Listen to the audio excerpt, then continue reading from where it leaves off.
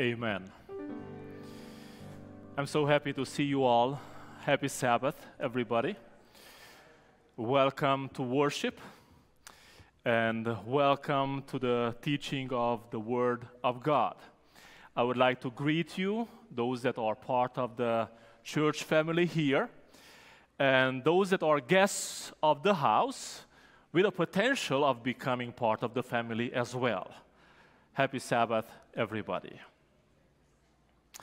I would like to start with a story of a historical reality that sounds somewhat like an anecdote.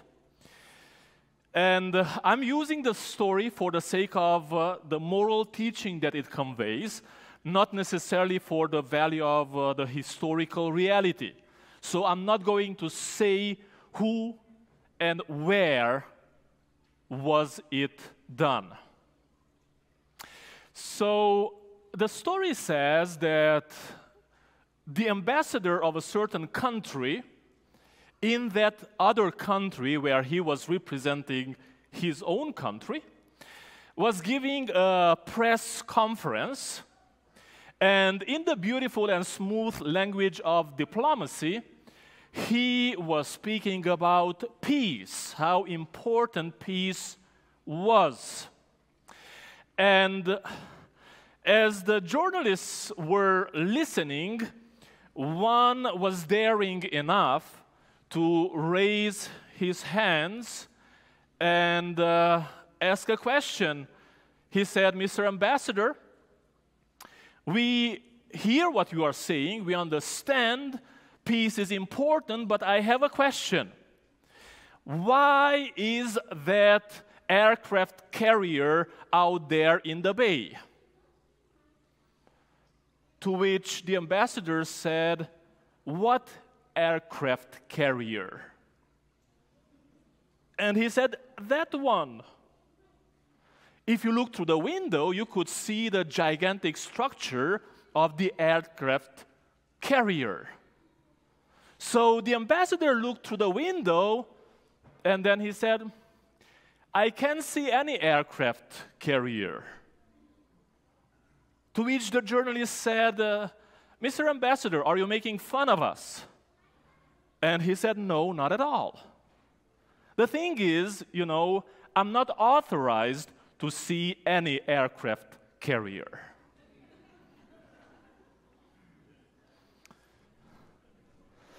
My question this morning to me and to you is, are you authorized to see the truth?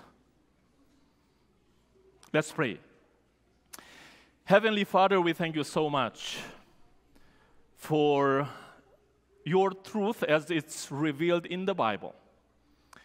And we thank you for your grace that helps us assimilate your truth. We pray that you will open our eyes, the eyes of our hearts, the eyes of our minds, that we will see it, will grasp it, will live it. In Jesus' name, through the Holy Spirit, amen. The book of Ephesians, chapter 4. We are continuing our journey, and I'm going to start reading with verse 11. Ephesians chapter 4, verse 11. "And he himself," that is Jesus Christ, "gave some to be apostles, some prophets, some evangelists, and some pastors and teachers, for the equipping of the saints, for the work of ministry, for the edifying of the body of Christ, till we all come to the unity of faith and of the knowledge of the Son of God, to a perfect man, to the measure of the stature of the fullness of Christ." And we've seen that the fullness of Christ is he was full of grace and truth. If I can symbolically represent his measure of fullness, this is Christ's measure of fullness.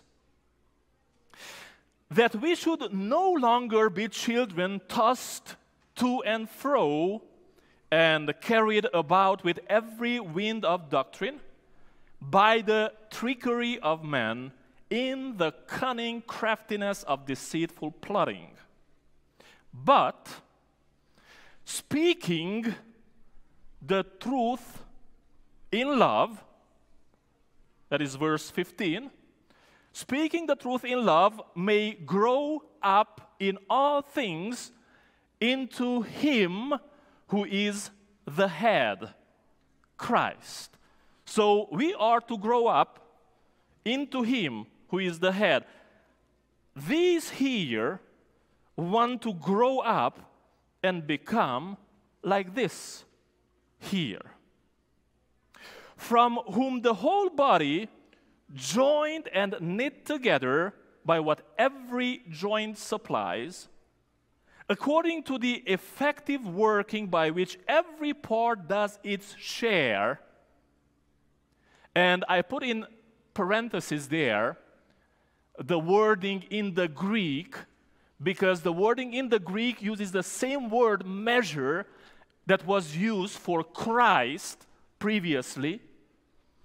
The effective working of each part, meaning each part, in measure. That is, Christ is the one that pours Himself into each one of these parts. And each part, from the smallest to the biggest,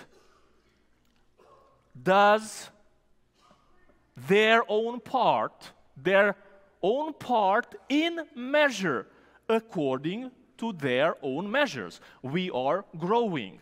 Some are already more mature, some are younger, some are children, some are teenagers. I put a special cup for teenagers because teenagers are special in many ways.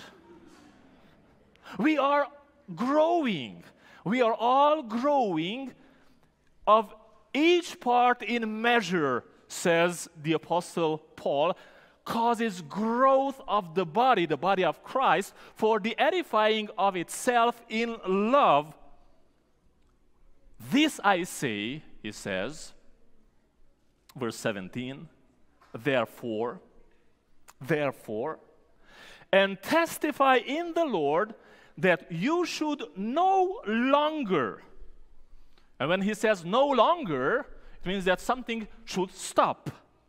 You should no longer walk as the rest of the Gentiles walk, in the futility of their mind, having their understanding darkened, verse 18, being alienated from the life of God because of the ignorance that is in them, because of the, you say it please, blindness. They cannot see. But what Paul is saying is, yes, the rest of the Gentiles cannot see because of their ignorance. They cannot see because of the blindness of their heart. But now he's writing to some people in the church. Those in Ephesus that he's writing to are part of the church, having somehow the same kind of problem of blindness of their heart, and the word there is obviously cardia. Previously, we've seen the word knows in verse 17. Please bring it back, verse 17. The futility of their mind, that's knows. And then verse 18 speaks about understanding. The Greek speaks about thoughts. Dianoia. Dianoia in Greek is that what crosses the mind. What crosses the mind? Thoughts are those that cross the mind. So there's a problem with the mind, there's a problem with the thoughts, there's a problem with the cardia, with the heart. And Paul says, who, being past feeling, verse 19, have given themselves over to lewdness, to work all uncleanness with greediness. That is the problem of the rest of the Gentiles. But Paul says, you, those among the Gentiles that came to Christ Jesus, you should no longer walk like them, meaning that some of them were still walking like the rest of the Gentiles. And Paul says, it has to stop. And then he explains, verse 20, but you have not so learned Christ. Okay, if not so, then how? If indeed you have heard him and have been taught by him, as the truth is in Jesus. As the truth is in Jesus. One of my discoveries as I'm reading through and bringing the message week after week from the book of Ephes is this concept of as the truth is in Jesus. I first encountered this phrase in Ellen G. writings. Some of you may know that Ellen White uses quite often this expression, the truth as it is in Jesus. Have you heard that concept? The truth as it is in Jesus. And never up to this point did I realize that she was actually taking that concept from Ephesians chapter 4, verse 21. She's not only focused on the truth, and please notice this, it's one thing to speak about the truth, and it's something else to speak about the truth as it is in Jesus. Well, you may think, what's the difference? Well, truth on itself and in itself can even kill. Truth as it is in Jesus Christ is truth combined with grace, we've learned up to this point. And that is absolutely necessary for growth. Without this combination that exists in Jesus Christ, there is no way for these little measures to grow up to this measure. It's important, it's necessary, it is indispensable for truth to be mixed with grace. About Jesus, we can say that he was truthfully gracious, and he was also graciously truthful, because in him there was this beautiful mix, which means love. But I would like to go a little deeper and point out some practicalities of how Jesus handled the truth. And I'm going to present 7 points, all 7 taken from the Gospel of John. The Gospel of John speaks a lot about the truth and about the truth as it is in Jesus Christ. The first point that I want to emphasize is that Jesus Christ knew what or who the truth was. Is that important? He knew what or who the truth was. What was the truth? John 17:17. Sanctify or set them apart by your truth, His truth, God's truth. Your word is truth. Jesus knew God's word was truth. He also unapologetically said, I am the truth. Because there is a one-on-one overlap between the Word of God, the written Word, and the Word of God, the incarnate Word, Jesus Christ. Second point, Jesus Christ knew his own mission was to witness to the truth. In John chapter 18, Jesus was speaking with somebody. You remember who that was? And to that somebody, he said, "For this cause I have come into the world."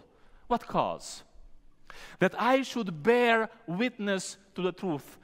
Everyone who is of the truth hears my voice. To whom was he speaking? Pilate. And you remember his reaction? Pilate said, "What is truth?" Very philosophical question. What is truth? Well, Jesus says, "Hey, I'm here to testify about the truth." He actually was. The truth was there in front of Pilate, and Pilate was asking, "What's the truth?" Point number 3, Jesus saw the truth as liberating. I'm sure you know this verse, John chapter 8, verses 31 and 32. "If you abide in my word, you are my disciples indeed." And now he says, "And you shall know what? The truth. And the truth shall make you free." Free of what? Free of what? In context there, you would see that Jesus is speaking about the slavery of sin. Getting to know the truth has a liberating effect on us. Gets us out of the slavery of sin. Next point, point number 4. Jesus knew and he dared to upset people with the truth. Now, you would not expect this one, because unfortunately we have come to an age in Christianity when Jesus is presented in a certain way, where Jesus only speaks things that everybody wants to hear, and he would never say anything to affect anybody negatively or bring out a negative reaction. And that's not Jesus. He dared to upset people with the truth. Look for instance, in John chapter 6, verse 60. I put the NAS version there because it conveys the message better in this verse. "So then many of his disciples," he had disciples. Disciple means somebody that sits down and listens to you, watches you for quite some time. Many of his disciples, when they heard this, said, "This statement is very unpleasant. Who can listen to it? Who can get it? Who can accept something like this?" Yes, Jesus dared upset at some points people with the truth. Point number 5. He respected people's choice of the truth. Those people that were upset by the truth, by his truth, says in John chapter 6, they even left him, they abandoned him. So at one point Jesus turns to the disciples, the 12, that did not leave. And this is what he asks: "Do you also want to go away?" It's like, hey, guys, nobody forces you. Nobody pushes you. It is your decision. And I respect your decision. He respected the decision of those that left. He never complained about them. He never blamed them. They never bashed them. No, he respected them. Point number 6. He would call out hypocritical truth. Now, this is something very unpleasant. He would call out hypocritical truth. What is hypocritical truth? Hypocritical truth is when somebody says, "This is truth," and then he or she acts or reacts as if that truth was not the truth or did not even exist. And that's hypocrisy. And look, for instance, in chapter 9, John chapter 9, verse 41, Jesus said to them, if you were blind, you would have no sin. But now you say, we see, therefore your sin remains. Yeah. If you were blind, no problem. But you say you see, therefore your sin remains. And I have a 7th point. He sometimes concealed the truth. Please notice the word that I underlined there is conceal, not cancel. He sometimes concealed the truth. How? Well, for instance, he would speak in parables. Do you know why he would speak in parables? Because speaking with parables can give you the opportunity to reveal and conceal truth at the same time. Those who have to understand will understand, and those who do not have to understand will not understand. But not only that. Look at what Jesus says in John chapter 12, verse 16. I still have many things to say to you, but you cannot bear them now. So watch out, please. Especially those that have a reputation about truth-telling, and I'm speaking to myself as well. Nobody, not even Christ, teaches you that you have to tell the truth at all costs, at all time. There are times when the best thing is to zip it. Because the people you want to convey that truth to are not able to get it, to take it. Jesus himself says, I still have many things to say to you. Say them, Jesus. Come on. Why not? You can't take them. You can't bear them now.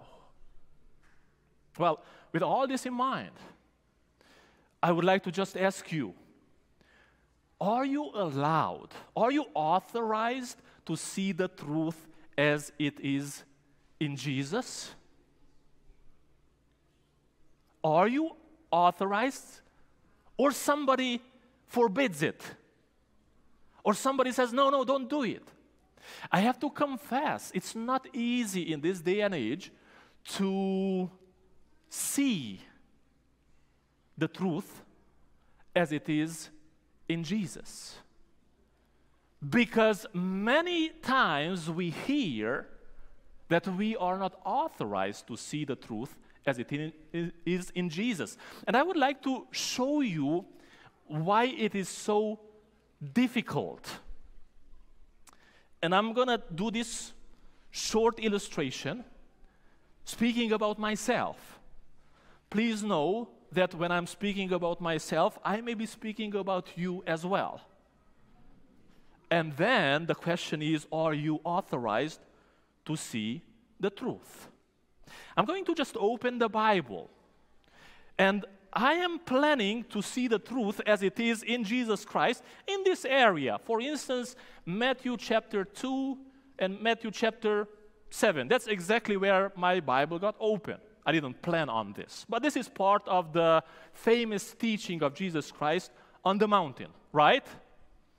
Do you know this section of the Bible? Of course. But now my question is, are you authorized to see the truth in there? Because when I'm opening the Bible there is on my Bible a sheet of the history of Christianity, included my denomination. And because I know how Christianity has operated throughout the history of Christianity, this sheet is on my Bible. And now I'm reading through this filter. Right? Well, no, I cannot read through this filter because there's one more layer, one more sheet. The doctrines and the dogmas of Christianity included my church. And now I also have this sheet on my truth. And now I'm reading through this filter too. But wait. I still cannot read because there's another sheet, the sheet of church traditions. Traditions of Christianity and traditions of my own denomination. And that sheet is also there and is a filter of my truth. And now I'm reading through this filter as well. But wait. I also have a filter of Ellen G. White quotes out of context.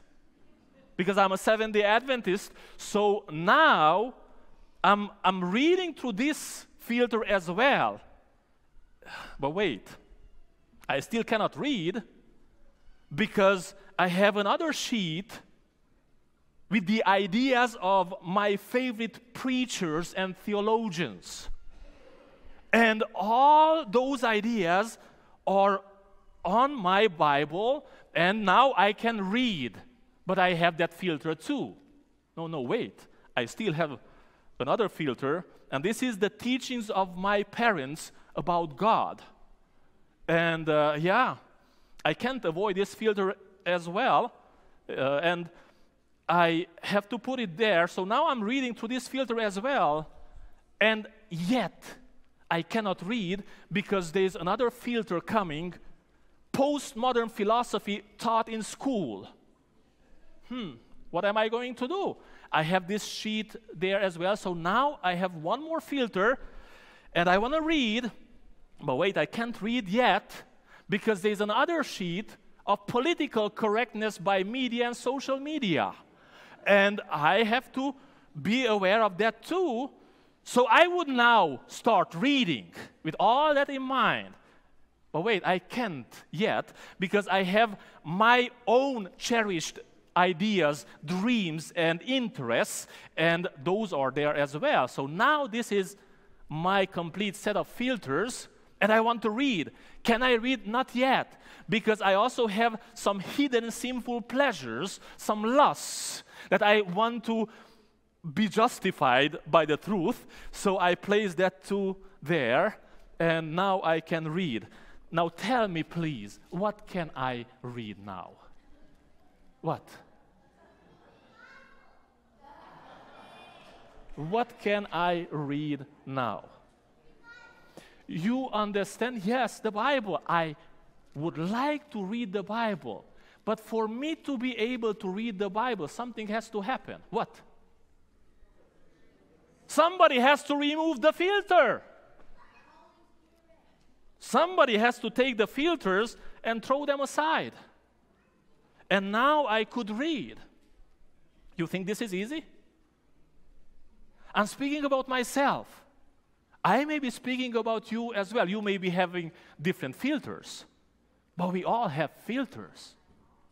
So whenever I go to the Bible, so many filters here. I should sell them and buy some valuable stuff. That's the problem. Whenever I start reading the Bible, I pray, Lord, please empty my mind of filters, of agendas that I bring to the Bible so that I will make the Bible sound the way I want it to sound. Remove the filters, remove the agendas, because many of those agendas, some are good agendas, some are good. And I will take some of these agendas back because some of them are good. If you had a good Christian parent or parents, that's a good filter. But you don't need it when you read the Word. It can help you in life. A good preacher, a good theologian that you learn from, yes, those can be good. Even church tradition can be good if it doesn't become a law for somebody else. The point is, when I come to the Bible, I want God to be able to move me onto His agenda instead of me setting for Him my or somebody else's agenda. Are you still allowed? Are you still authorized to see the truth?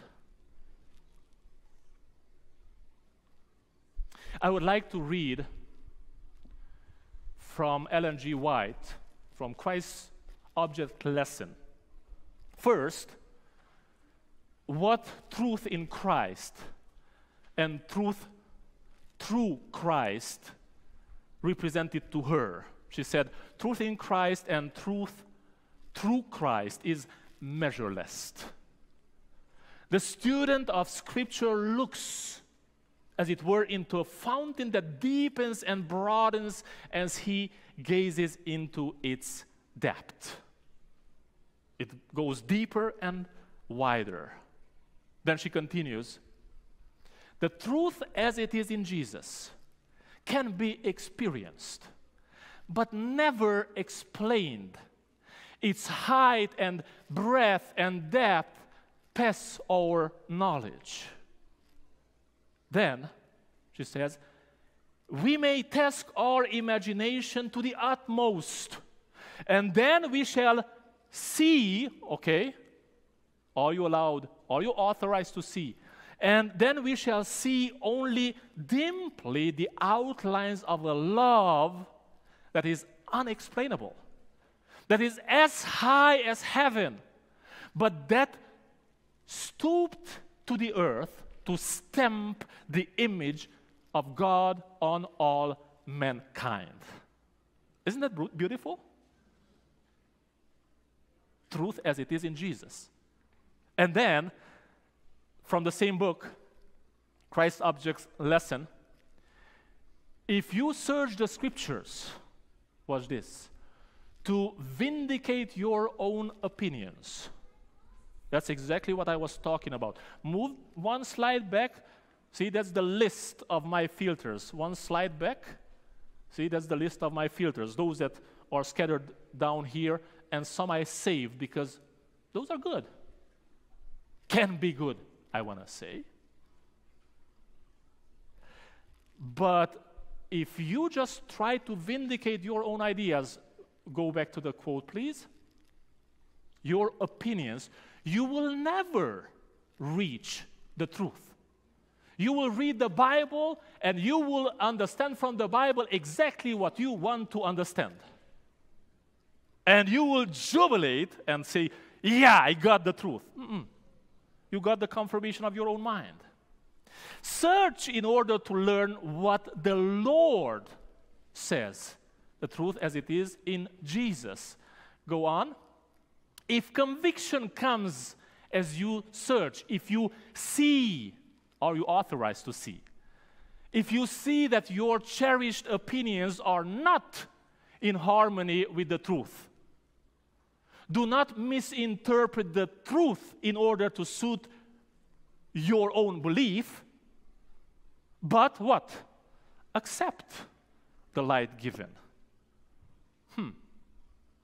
And then, open mind and heart. Remember, that's what Paul was talking about. There's a problem with the mind, and there's a problem with the cardia, the heart. Open mind and heart that you may behold wondrous things out of God's word. And I would say, hallelujah.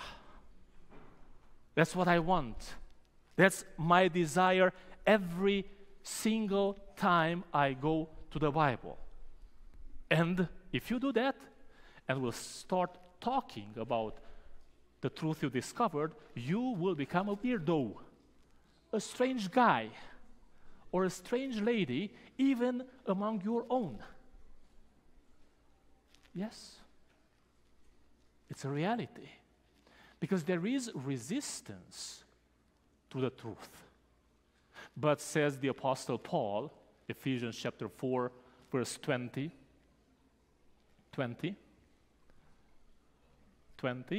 but you have not so learned Christ. But how? Well, if indeed you have heard him and have been taught by him, as the truth is in Jesus. And now move on, please. That you put off concerning your former conduct the old man, which grows corrupt according to the deceitful lusts or desires or longings, and be renewed in the spirit of your mind, metanoia. Yes, what Paul says, some in the church need a new conversion experience, a new metanoia, and that you put on the new man. The new man, not this one, because that's what we tend to do. We put it off and then take it on again. No. You need a new man to put on, which was created according to God, that is in Jesus Christ, as we saw it in chapter 2, in true righteousness and holiness. And I have 3 words there: true, righteousness, and holiness. My question for you is, which word should be emphasized there out of the 3 words? Which one? Oh, you got it. The emphasis should be on what? True. Because there is fake righteousness and there is fake holiness. So the emphasis there is on true, because true comes from the truth. Not anyways, but as the truth is in Jesus. The truth as it is in Jesus generates through what? True righteousness and holiness. You know, my mother had 3 cousins, 3 sisters, daughters of the same father. And all 3 of them married Eastern Orthodox priests. All 3 of them. So 3 sisters, all 3 married Orthodox priests. I was in pretty good relationship with one of these uncles now of mine. And this guy used to be some sort of an archbishop.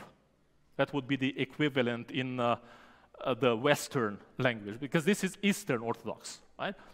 Archbishop. So one of his achievements, so to speak, was that he built in the capital city of my county. My county is Salajan County. My name is Salajan, so my name comes from the county Salaj, so I have my own county, if you can believe that. Well, that was a joke. But yeah, I represent, my name represents the county I was born in. So this guy, my uncle, he built a huge cathedral in that capital city of my county. And you may know that Eastern Orthodox churches have pictures of the saints, or pictures of the righteous and holy, if you understand what I'm speaking about. But here's the catch. My uncle said he was fed up with the way the Eastern Orthodox saints looked on the wall.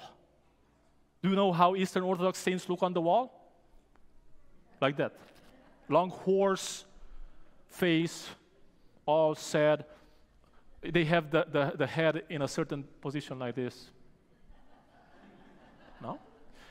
And he said, no, I don't like that. So he commissioned the work to an American painter, a very expensive artist, and his team.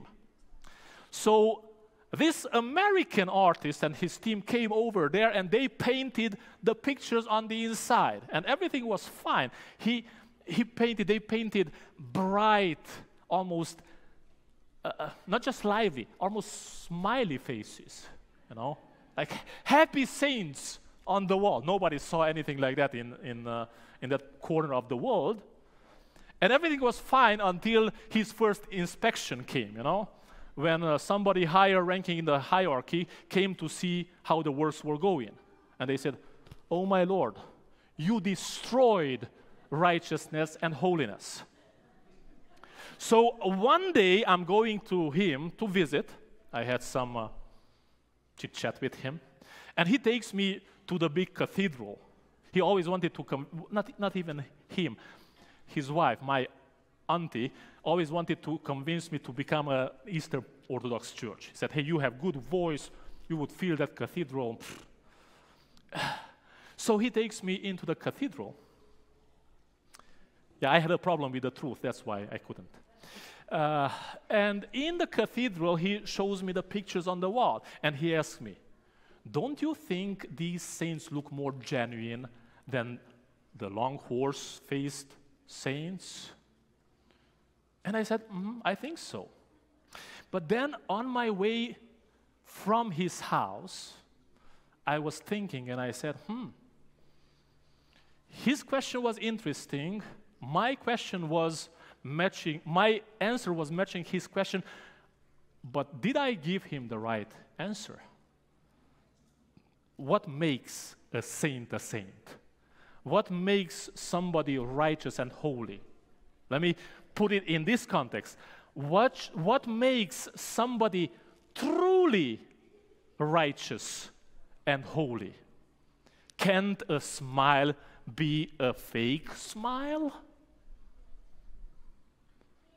Because here in this culture, we've moved to the other end.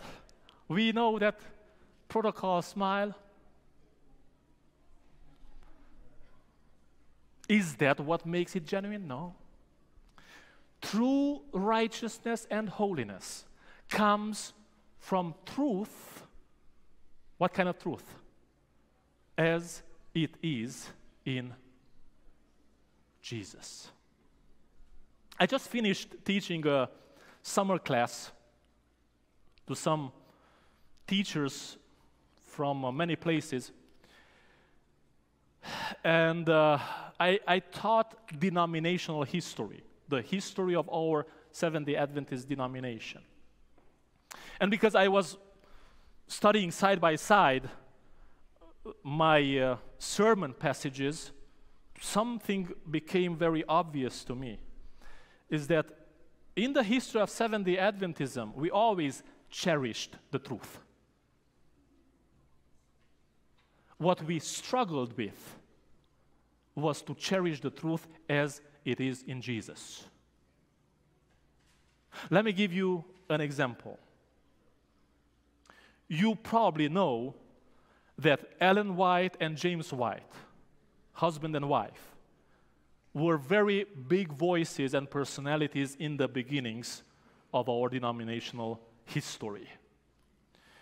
Now, it's obvious that James White was a truth-loving guy. Our first fundamental belief, Seventh-day Adventist fundamental belief or statement, comes from James White before the Seventh-day Adventist Church even was organized. Because we got organized in 63, and this is in the 50s. In the 50s, somebody, through the Review and Herald, asked a question with regard to the belief of Seventh-day Adventists. Because at that time in America, we already had Seventh-day Baptists. So if somebody thinks we discovered the Sabbath, Seventh-day Baptists were keeping the Sabbath. With a different nuance to it, but they were keeping the Sabbath, and we actually got it from them. So somebody, a Seventh-day Baptist, asked the question with regard to the belief of Seventh-day Adventists. And this is how James White answers to that inquiry. In Review and Herald, 1853, so this is 10 years before our denomination is even organized. And while standing here, he says, with the aid of no other creed than the Word of God, no other creed than the Word of God, and bound together by the bonds of love. What kind of love? Love for the truth, love for each other, and love for a perishing world. Which is stronger than death, he says, that kind of love. All party feelings are lost. That's interesting. If you look at that order, love for the truth first, love for each other, and then love for a perishing world, is that the right order? You may say, well, I guess. But is that love for the truth as it is in Christ? Because if you know the history of James White, you know that he struggled with love as it is in Christ. And his wife, Ellen White, was constantly and patiently working on him. He got in trouble to the point where in 1876, for a short time, a few months, they even got separated, if you can believe that. And the main point of discord was this.